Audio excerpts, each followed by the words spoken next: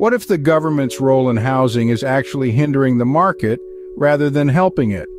It's a provocative question, and one that we'll explore today. Let's start with Prime Minister Justin Trudeau's comprehensive housing plan. It sounds promising, doesn't it? A government committed to addressing housing issues head-on. But sometimes good intentions don't always translate into effective action. In fact, there's a growing argument that this plan might be doing more harm than good. It might be counterproductive, inadvertently stifling the very market it's trying to support. It's a complex issue, and we need to unpack it with a clear-eyed view. We need to understand the implications of this plan, its possible pitfalls, and how it might be reshaping the housing landscape in ways that were never intended. So buckle up.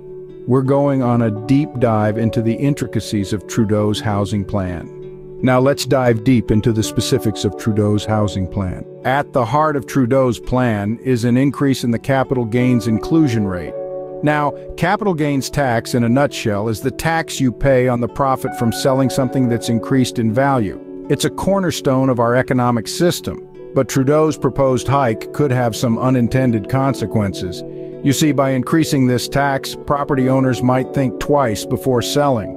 This could make land assembly, a critical step for large developments, more difficult. Fewer sellers mean fewer opportunities for developers. And here's the kicker. With fewer opportunities for development, the cost of new housing could skyrocket. Homes, already a big-ticket item, could become even less affordable for the average Canadian. But the impacts of this tax hike don't stop at housing costs. There's more to this story, and we'll delve deeper in the next scene. The capital gains tax increase could have far-reaching effects beyond just housing prices. By discouraging investment in housing, the tax hike could reduce incentives for creating additional rental units or selling underused properties. Moreover, the allure of home ownership has been diminished by Trudeau's reduction of the capital gains tax exemption for primary residences. This particularly affects entrepreneurs who buy and upgrade homes for resale. These changes could have a significant impact on homeowners and potential investors alike. In light of these potential challenges, it's becoming more important than ever to have a financial safety net. A side hustle, especially one that can generate between $5,000 to $10,000 each month, can offer this security.